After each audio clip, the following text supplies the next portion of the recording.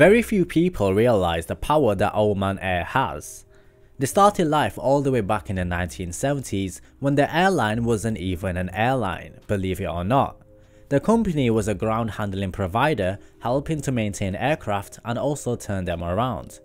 5 years later, they took over Gulf Air's light aircraft division, and slowly but surely they started to purchase propeller aircraft to grow their fleet.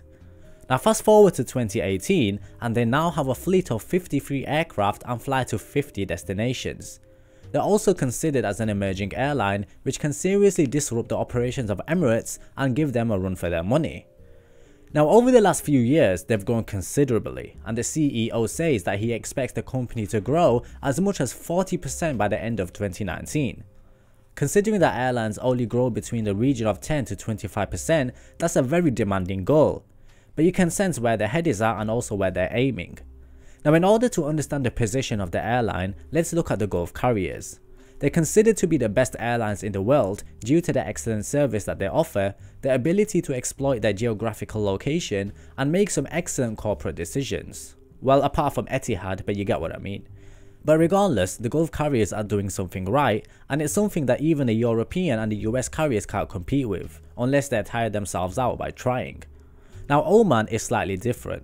The Gulf carriers primarily focus on long-haul destinations because that's where they see the money is at, whereas Oman's primary focus is on the neighbouring countries.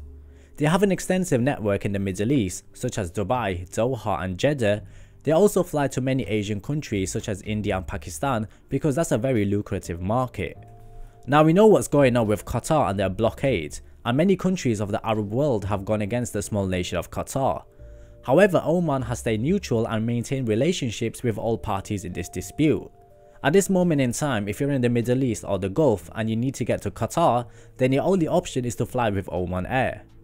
Now with so many short-haul routes available, the airline has chosen to launch a new low-cost carrier called Salam Air, and the company plans to serve 60 destinations within the next 5 years.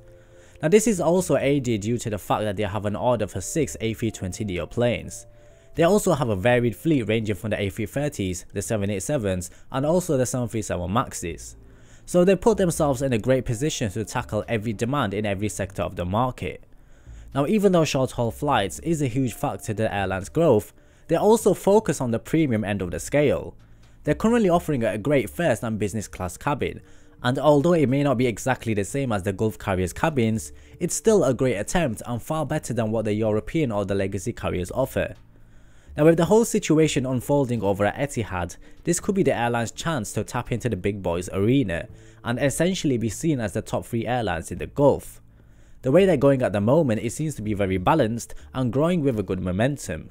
This approach has proven itself to be worthwhile. Staying patient won't produce amazing fast growth, but within the next 10 to 20 or even 30 years, they could mount to be something amazing.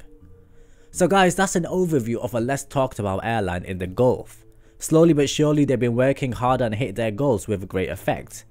Now guys, I'm curious to know whether you have flown with the airline, and if you have, then share your experiences with us and let us know whether you think they'll become one of the big 3.